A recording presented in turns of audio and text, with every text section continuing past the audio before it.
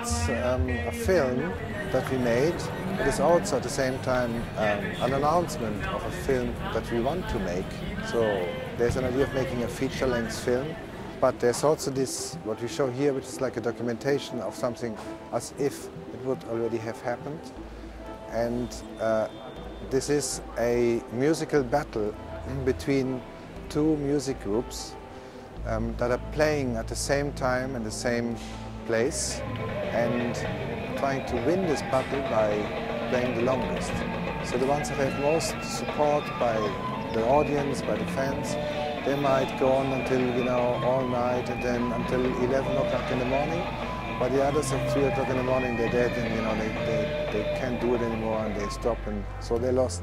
And it's referring, of course, to the famous boxing match in 1974, which is most famous under the title of The Rumble in the Jungle, between George Foreman and Muhammad Ali, Cassius Clay, at this time, and filmed in Kinshasa, which has the most incredible music scene that I've seen on earth, and where music is very important, both politically, but also, in terms of really like an identity thing. It really makes the person you are in terms of which musicians you are able to follow.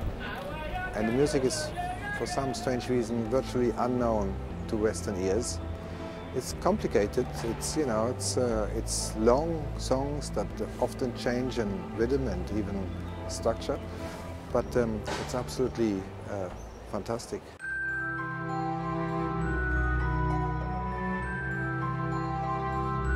The RB ride, as it's called, it's an old amusement park ride from 1969. In an amusement park situation, this would go up and it would turn very fast and you would be twisted around. But what is happening here is that the arm is fixed and you go up and you go down in a very slow fashion.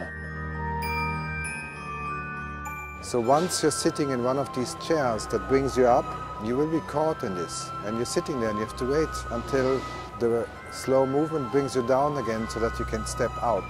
So in some ways it's almost like a trap for the visitors. At the same time it's quite grand, to sit on top of it and look down and be transported in a kind of, meditative way, so to say, into some higher spheres, if you want to call it like this. I believe in something that maybe is not even mentioned so often in this context, because we think we can, if we say political, we very often think about language.